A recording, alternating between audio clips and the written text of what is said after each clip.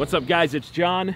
Today we've got a few things that we're testing out. We've got some special stuff. We've got an old clear gel block down there that we're going to test out. I've got some 350 grain controlled fracturing bullets in my 50 Beowulf that I put together, Project Broadsword, and we're going to put it into that block. We also have a very special camera that we're trying out. So it's a lot of things that we're testing, and I wanted to bring you guys along with it. So without further BS, let's put this bad boy in the block. What do you say? 1, 2, 3.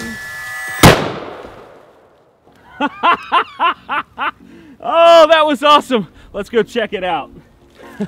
So as you can see, that did some damage there.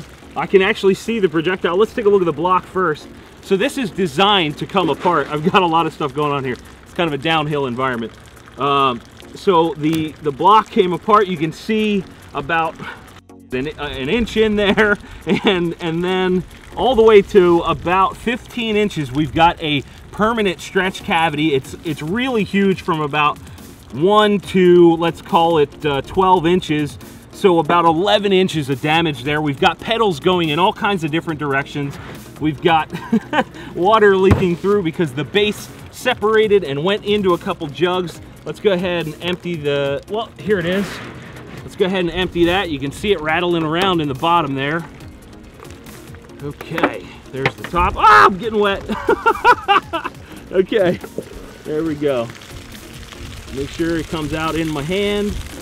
There it is. Look at that. So that went 16 plus, what are these? We'll call these 6 inches wide. So approximately another 18 inches past the block. I mean, that is brutal, guys. Let's check out the high speed. You know what? First, let's take a look at the ammo. From right to left, we've got a 62 grain AP 5.56, then we've got a 50 AE with a 300 grain bullet for the Desert Eagle, followed by the 350 grain controlled fracturing bullet from Lehigh Defense that I loaded into some 50 Beowulf cartridges.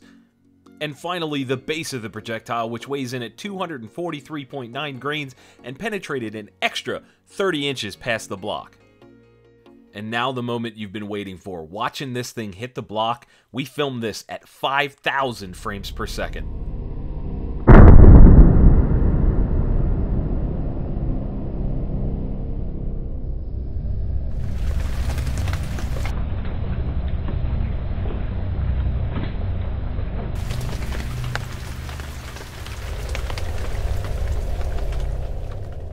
So I don't know if you guys can tell, but that was pretty amazing. The high speed was even more beautiful. We actually have one of the pedals in the block still. You can kind of see it right about there, and it actually deformed the table. You can see that it pushed down so hard on the table. We think there is a pedal inside the table in there, but it pushed down so hard that the rivets are almost starting to come through. That was serious. Guys, I appreciate y'all watching. Please go ahead and share, like this video, subscribe, all that good stuff. We'll see you soon.